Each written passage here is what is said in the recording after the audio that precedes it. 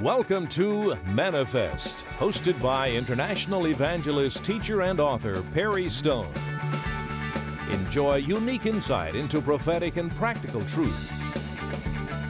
It's time to feast on fresh manna, so get ready to be blessed and encouraged. And now, here is your host and teacher, Perry Stone.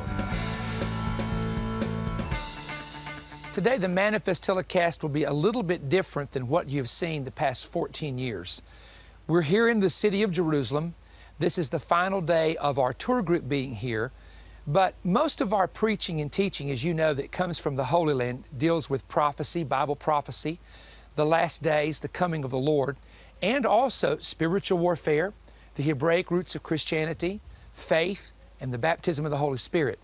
Those of you who have kept up with our ministry and followed our ministry for many years are familiar with the fact that prophecy has been a premier teaching of ours for quite some time under the guidance and the direction of the Holy Spirit.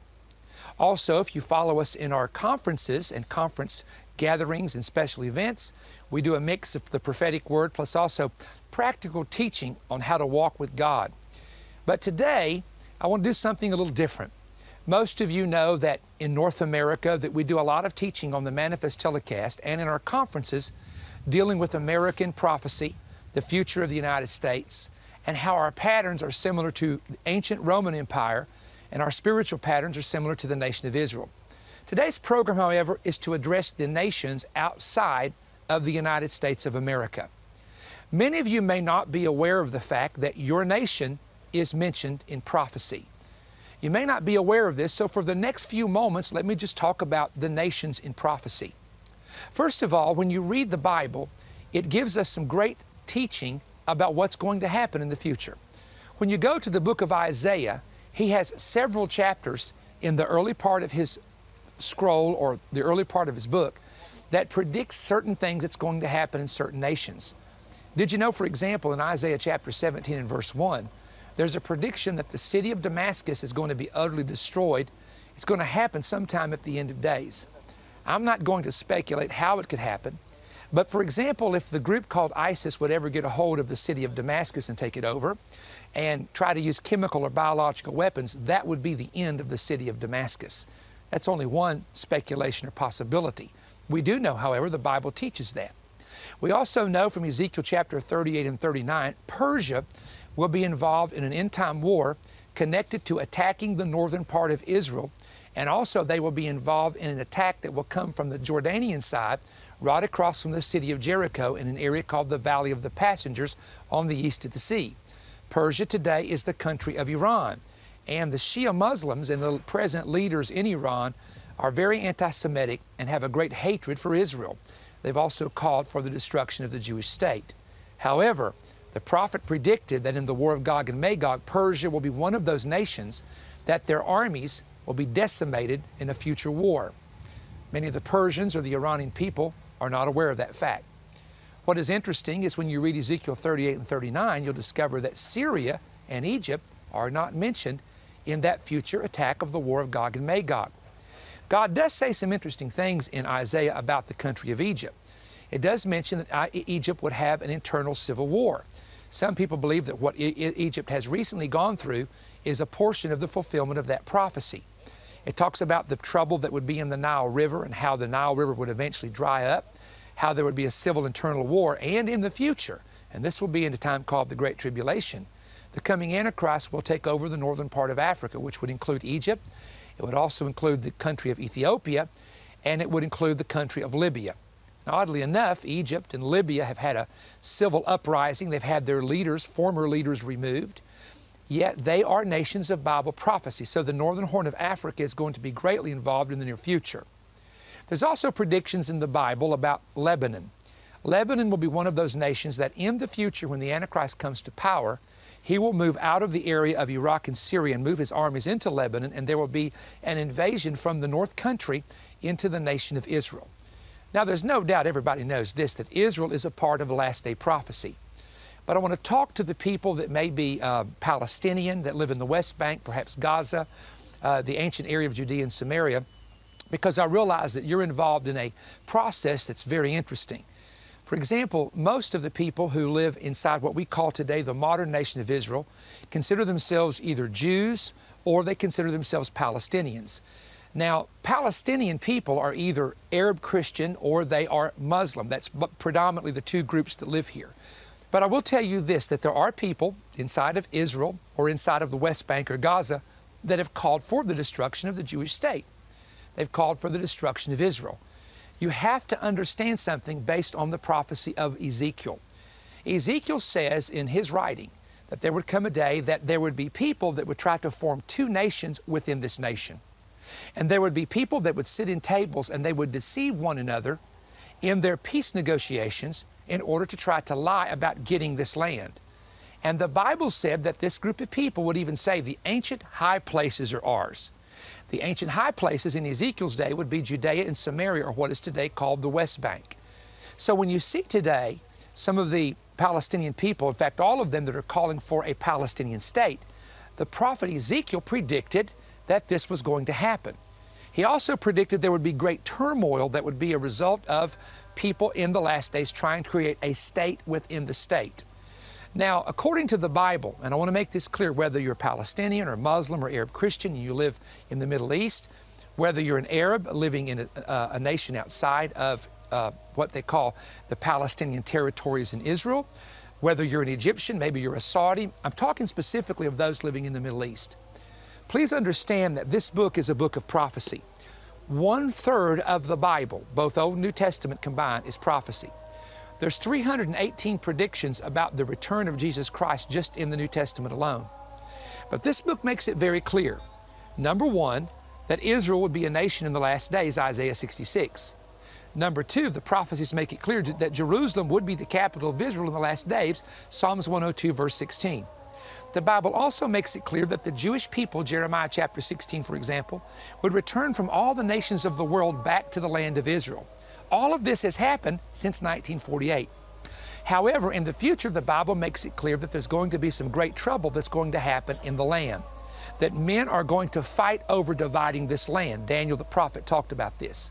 But here's what I want all of you, whatever religion you believe in, here's what I want you to understand. The nation of Israel is not going anywhere. It is impossible for anyone, whether they be a terrorist organization, a radical organization that doesn't like Jewish people, or a nation that doesn't even exist in the Middle East, maybe a nation from the North Country, because the trouble always came to Israel from the North Country. You need to understand this. This book, divinely inspired of God, has already predicted Israel will exist in the end of days. Yes, they'll go through great turmoil and great trouble. They'll go through a time of great tribulation. But this book indicates you will never, ever remove them from the land again. It is absolutely impossible. Why? God promised the seed of Abraham through Isaac a land in the Middle East that would be renamed Israel at the end of days. I want to suggest this to you based on what God Himself has already established. It would be better to seek peace with your brothers and sisters, because you understand the Arab people and the Jewish people, you're actually cousins. I know most of you know this. You all came out of Abraham. One group of you, the Jewish branch, came through Isaac, who was the son of Sarah. The Arab group came through Ishmael, through Hagar, who was a wife of Abraham. Both of you came out of the seed of Abraham. Both of you, whether you be Arab or whether you be Jew, you have Abraham as your father. Now, we do know that there's always family feuds. Look, we've had them in America. All the way back in the time of the United States when the Indians controlled territory, and we did a terrible thing by forcing the Indians to leave their land and go on a trail of tears and go all the way to Oklahoma. That was evil and that was wrong. And America pays a price for the things that we've done in the past. Even our Civil War, where the North fought the South over slavery. Thank God the slaves were liberated through Abraham Lincoln and through the Emancipation Proclamation that he made. But America's hands have been stained with blood. And we cannot brag on what a great nation we are when we have to understand that in our past, we have mistreated people, whether it be the Cherokee, the Navajo, or the Indian tribes, that some of them live in utter total poverty in the Midwestern part of the United States, or whether it be the Black African American community, that some of their founders, their fathers, I should say, their ancestors were mistreated in slavery. America, through the Christian faith, has tried to make things right. We have exposed the error that we did to the Indian, and we've called for repentance. We've called for the error that we made during the time of slavery, and we've called for racism to be stopped. It's time for it to be annihilated and for it to end.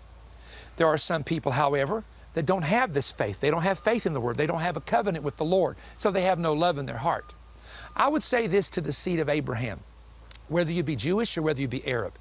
Please understand, I do understand that the Jews believe in the 5 books of Moses. If they're devout Jews, they believe in the Torah. That's especially the Orthodox Jews. The other Jews that may be more Reformed Jews or not ultra-Orthodox, but simply of Jewish faith, they believe in the Torah and they believe perhaps in the prophets and the Psalms. Christians, however, and if they are devout Christians who believe in God and have a covenant with Christ, we believe in the 66 books of the Bible, which are the Old Testament and the New Testament together. And we do understand something, and that is this, that God wants people to make peace. He wants you to be at peace with your brother. I'm going to make a statement here in my observation of coming to the Holy Land for over 32 years. I've gone into the heart of the West Bank of ancient Judea and Samaria. I've been to Shechem. I've been to ancient Samaria. It's a beautiful, beautiful area. I've been to Ramallah. I've been to Nablus. I've been here to Jerusalem. I've been to Arab East Jerusalem. I have a lot of Arab friends here in Israel. I have a lot of Muslim friends in Israel, Jewish friends as well. I want to say something to you. I've traveled this land, and I can tell you that there are millions of people who would love to come to the Holy Land. You know, I would like to personally see the city of Damascus because of the history of it. I would love to go to the country of Iraq, but because of the terrorism that's involved in those particular places, it becomes practically impossible for anyone to go there. The history of Iraq goes all the way back to the time of Abraham. It would be a wonderful place to visit. And if these nations, and I speak even of Israel, I speak of Lebanon, a beautiful country of Lebanon, even Egypt, if these nations could understand, if you good people, people who want peace, would rise up against the terrorists, would rise up against these wicked men that are trying to use you as a pawn on the chessboard. They use you and they use your children to be suicide bombers. If you would raise up against these people and say, we want to have peace, do you understand the millions of people that would come to this part of the world and everybody would have a job, everybody could be working on the farm, everybody would be making money, everybody would have prosperity. The prosperity that would come to this part of the world would absolutely be incredible. Now, there may be those of you that says, yes, but Perry, aren't we living in the last days? We sure are. But also remember, as the days of Noah were, they're going to be eating, drinking, planting, building, reaping, sowing, and harvesting. So there will be a realm of prosperity at the end of days. See, I realize something. I realize that the conflict that's happening in this part of the world, we say it's land for peace. In reality, it's not so much land for peace. It's a religious battle. It's a battle between two different ideologies. One group says the land belongs to us, and another group says, no, the land belongs to us. And there's two different beliefs. I'll give you an example. Directly behind me here is what's called the Temple Mount platform, the Haram al-Sharif, according to the Arabs and the Muslims. This area is the most controversial 35 acres on the planet. Right above the walls of the old city where the Dome of the Rock and the Al-Aqsa Mosque sits, that's sacred to the Muslim religion. But you know what? It's also sacred to Judaism because in Genesis 22, that's the mountain where Abraham offered Isaac. It's also sacred to the Jewish people because according to Scripture 1,000 years ago, Solomon built this magnificent temple there. It was destroyed by the Babylonians, and Ezra and Nehemiah came back to this site, rebuilt another temple, and in the days of Herod the Great, Herod expanded onto the Temple Mount platform. He added on to the southern wall. He built up a wall today called the Western Wall where he built the platform up. He expanded. That's where the Jewish people worshiped until 70 AD when the temple was destroyed. Back behind me is also sacred to Christians. Jesus Christ he lived here, he ministered here for 42 months, and then the Bible tells us that he was crucified, he was buried, and by the power of God, he was raised from the dead. And right over to my left is the Mount of Olives where he ascended and where the prophets have said he will come back again. The reason I'm sharing this with you is this is a city with 3 religions, Islam and Judaism and Christianity. Now, the amazing thing to me is the Christians who desire peace, the Jews who desire peace, and the Muslims who desire peace, and the Arab Christians who desire peace, when you come into the city, the peace of God can be felt here. I've been here 32 times. I've never had a fear of going to Jerusalem. I've never had a fear of walking to the streets at night through one of the great gates that stays open. I've never had a fear of taking my tour group anywhere. I know there's conflicts here, but look, you know what? New York, Chicago, Los Angeles, there's murders every night. There's drug crimes every night. There's shootings every night in our cities of America.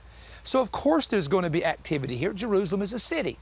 But what city do you know that 5- and 6-year-old kids will walk hand in hand with backpacks on their back away from home down the street to go to school without ever being molested? It happens right here in this city. You seldom, if ever, hear of a child being kidnapped by anybody. But in America, are you kidding me? You would put your 5-year-old not just at a bus stop, but to walk to school and believe that for a year's time some pervert wouldn't molest them? I'm telling you, this is where we're at right now prophetically. It's a city of 3 religions. Now, I see people here who want peace. And the people who want peace watch millions of tourists come to this nation and come to tour this city, the place where Jesus walked, the place where the prophets walked, and the place of the Bible. 6 million, 7 million perhaps a year. I want to say this to the good people who are Jewish, to the people who are Arab Christians, and the people who are Palestinians living in the territories. If you will unite together, and I know politicians cause more problems than they do help. I've often said if we could get 70 businessmen out of the West Bank and Gaza, out of Israel, and just put 70 men over a council to run these nations, it's like America. I said sometimes if we could just get rid of the House and Senate, please forgive me for saying this, and put a bunch of people from the cities who are business people, we'd solve the national debt. We would solve the problems by putting business people in instead of lawyers and politicians. Well, in this country, there are good leaders on both sides. But I've often said, put the common people and let them make decisions, and it wouldn't be long that you could have peace here. I'm just trying to say something to you. There's a lot of battles going on here, and it's over religion. You and I know that. It's over, is this book called the Holy Bible really God's Word, and can it be trusted? Or the 5 books of Moses that you see in a Torah scroll, is it really God's Word, and can it be trusted? Or to the Muslims who have the Quran and the Hadith, who they believe that's the last word that God gave on earth. Is that the final word of God, and can it be trusted? I would suggest this to all of you watching me. I'm not a Christian because my family was Christian. I'm a Christian because when I was a young man, the Holy Spirit got a hold of my heart and convicted me, and my faith became alive in Christ. That's why I'm a Christian. I'm not a Christian because my dad was a pastor. I had no intention of going in the ministry. God put me in the ministry when I was a young man at an all-night prayer meeting at 16 years of age. But I will tell you this. See this book? It's called the Holy Bible, 66 books in it. Or let me just say this to you. If you look at the entirety of this book with the 66 books that are there, it's covenant. It's Old Covenant or First Covenant and New Covenant under the Lord Jesus Christ. Here's what this book is about. It's a book that reveals to you how God brought Jesus Christ into the earth to redeem you of your sin and guarantee you access to heaven. What religion do you know of that can absolutely, perfectly guarantee you access to heaven? I have Jewish friends of mine that are devout Jews. They study the Torah, they attend synagogue. But they've come to me in private and they say, Perry, I really don't know if this is what's going to get me to heaven. I've had Muslim friends come to me and they say, I'm a Muslim. I've studied the Hadith and the Quran. I said, how do you know you're going to make it to heaven? They say, well, we're just going to have to be judged one day by the Lord. If we've done the right thing, we'll make it there. This is what makes this book and this teaching about Christ different than any other religion. A guarantee that you can make it to heaven. Because see, we've all been born into sin, whether we want to admit that or not. The only way to get the death sentence off of you, the only way to avoid hell, because I know devout Jews and Christians and Muslims all believe there's a hell. If they're devout in their religion, they believe in angels, they believe in demons, they believe in Satan, they believe there's one God. But the only way to get the sin nature off of you is to accept Christ as your Lord and as your Savior. And see, I know some people don't understand that. They would say, why would God send His Son to die on the cross? It doesn't make sense. I know. You know what Paul said? The preaching of the cross is foolishness to those who don't believe in it. But to us that believe, it's the power of God unto salvation to all that would believe. Now, this is what I'm going to suggest to you. I'm not interested in trying to make you believe like I do. I simply want to be the messenger of God to come to you with the Word. Wherever you're watching me right now, maybe it's on a computer, a laptop, maybe it's on one of the major networks, maybe it's on a satellite. I want you, not in front of anybody, but let's say you go to bed tonight. I want you to lie down in your bed and I want you to ask God something, because a lot of you believe in God. I want you to say, God, that man just told me a moment ago about Jesus. God, if Jesus is real the way this man has taught, I want him to visit me. I want to feel him in my heart. Let me know, is this Jesus real? Is he really the Savior? There are people all over the world that are having dreams of Jesus, visions of Jesus, visitations from him. And I believe if you approach God, God in heaven with an open heart and ask him, did you really send Jesus to redeem me? God is going to answer you, either sending a messenger to you, someone to witness to you about the Lord, giving you a Bible that you can read to understand these things better, or maybe just visiting you at night. I've received letters from people all over the world that God visited them and he revealed himself to them. It's a sin issue. That's what it is. You can go to heaven if you're sick sometimes. I mean, many people die sick that are believers. You can't go to heaven being a sinner. The only way to get sin out of your life is to say, Jesus, come into my life and into my heart and wash my sins away. Something really happens. I can't explain it. Your nature changes. The feelings you have inside change. All the junk that's on the inside of you changes. So, Father, I'm going to pray right now. Heavenly Father, I'm asking you in the name of Christ to visit every person watching me right now. There may be people, God, that are hard-hearted. There may be people, God, that are totally wicked in their heart. There may be people that are mean and they have mean plans for people. But let the Lord, like he did to Saul of Tarsus on the road to Damascus, visit every person in the name of Jesus Christ, I pray. Now, if you've prayed a sinner's prayer, you can go to our website and say, you know what? Tell Perry I prayed with him. If God visits you, tell me. If Jesus gives you a vision, you tell me. You contact me and tell me. You know why? Because I run and rejoice with you. This was my special message for those of you who say, I want to know the truth. Jesus said, I am the way, the truth, and the life. And I know he is because of the joy he gives you when you receive him. Thank you for allowing me to come into your home or your apartment, wherever you live, and share this word with you. I always have an offer for those in North America to help us stay on the air with Manifest. I'm coming with the offer, plus some information at the end. From the city of Jerusalem, this is Perry Stone saying, we love you. That's why we take the time to bring this program to you every single week.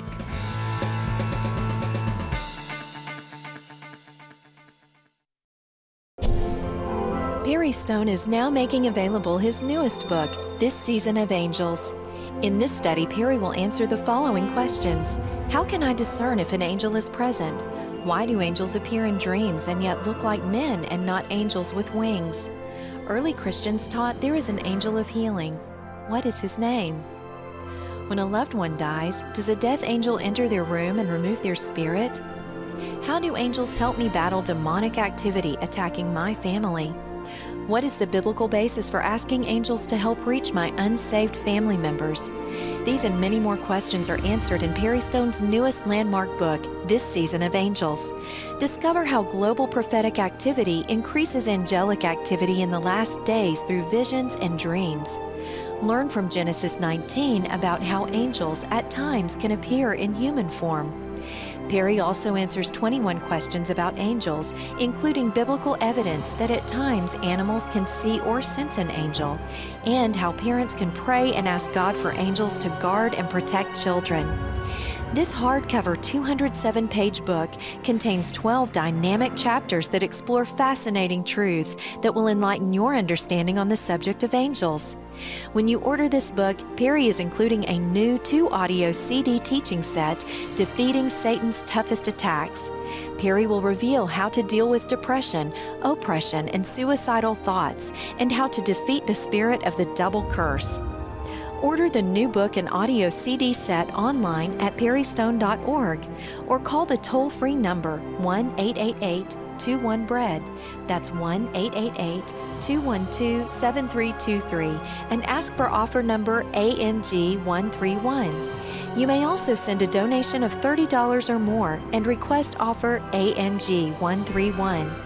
The address is Perry Stone, P.O. Box 3595, Cleveland, Tennessee 37320.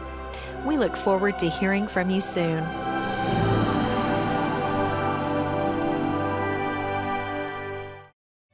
Well, thank you for joining me today on the Manifest Telecast. This will be your final opportunity to get the book and the audio CD series on the Manifest Telecast. Now, the book is available in bookstores, and you can go in the bookstore and get that, but if you order through us, you do get the album included in that. And we just hope that it will be a blessing to you, because I want to tell you something, that angels are going to be released heavier, more intently during prophetic seasons, and we're going to prove that to you in this book. And those 12 chapters are just all sorts of subjects that I think are going to interest you. And when God touches you, because God's going to heal some of you with a healing angel, I believe that. And let us know. Contact us or send us an email. We love to hear from you, especially when we know that God has touched your life in some way. Now, this is a very special season, as most of you know, for those who are Jewish or Messianic Jews, and sometimes people that are not Messianic, they honor or celebrate the Hanukkah season. So happy Hanukkah to our Jewish friends and also to our Messianic Jewish friends. And God bless you in this season as we remember the light of the world is our Lord Jesus Christ. And also, let me just mention to you that for those of you that celebrate what we call the traditional holiday, the traditional Christmas, a Merry Christmas to you. And we just pray that you will spend time with your family. To me, these seasons, because honestly, having researched this in detail, Jesus was probably born during the fall months around the Feast of Tabernacles. But if you go back 9 months, he was conceived around December 24th, 25th, and it falls into the 9-month period. So his conception would have possibly been around this time of the year. So, you know, when a child is born, we usually mark the birthday as the day when they come out of the womb. But if life begins at conception, Jesus was conceived at this time of the year, and he is the light of the world, no doubt. But anyway, without getting any theological discourses on that, we just pray that you'll have a blessed season, because this is a time of the year to remember those who have gone to be with the Lord that we loved and we've enjoyed their time together. My daddy's gone, my grandparents are gone. I have great memories, however, of this time of the year at their house in Davis, West Virginia, and our grandparent Stone as well when we'd go up there to Davie, West Virginia. But I hope you'll get to spend time with your family. Take time, don't get too busy, to spend time with your family, have a meal together, sit down and just talk about the Lord and how good He is, and fellowship one with another. I have a grandbaby, and I think I've said nothing about my grandbaby on the Manifest telecast for all these months, because I wanted to get a picture of her when she got a little older. So we're going to throw a picture up. My son will give me a picture of our grandbaby. This is Johanna Galilee Stone, and she is, of course, the prettiest baby the Lord ever made. We know that, and I know you can tell by I tease grandparents. I said, I've been looking at your grandbaby's pictures for 40 years. Now you're going to have to look at mine. So we just want to do that one time. We're going to show our beautiful grandbaby. We're proud of our son. The enemy really tried to kill my son when he was younger, but he didn't succeed. And now he's a father, and it's just a wonderful feeling. And I asked people for years, when you're a grandparent, what makes it so special? And so I now know what it is. You don't feel the heavy weight of the daily cares of dealing with the child. You just get to go and have fun with them and take them back to the mom and dad. I found out that's the key to everybody loving to be a grandparent. But anyway, God bless you. And I want to pray for you. Father, in this season, there will be people that will be very lonely during this time, but I'm asking you, God, to bless and honor the men and women who have been so faithful to you this year, and give them a time together. Release them from depression and oppression and fear and all the things that the enemy would bring, and bring peace, righteousness, and joy to their life. We honor you, Lord, as the King of Kings and the Lord of Lords. We give you all of the praise and the glory for what you're going to do in this upcoming year, in Jesus' name. Now, next week on Manifest are going to be some programs from the main event, excerpts from the main event, and I'll give you an opportunity to get those albums. See you next week on Manifest.